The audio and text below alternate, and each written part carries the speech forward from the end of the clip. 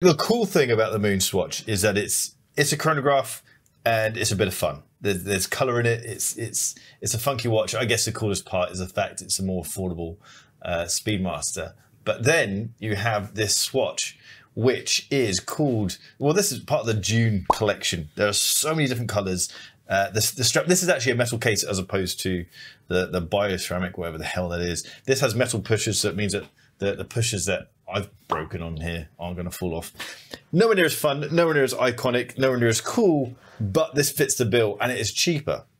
It's at 150 quid, 152 pounds. Yeah. And you're right, I did win on this occasion.